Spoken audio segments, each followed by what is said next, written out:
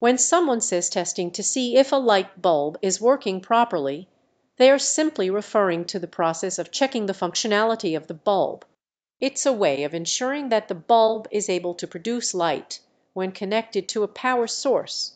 This is commonly done by replacing the bulb with a new one or using a testing device to determine if the filament inside the bulb is intact and can produce light.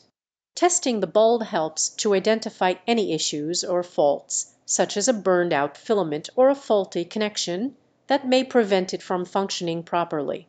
It allows individuals to troubleshoot and replace the bulb if needed.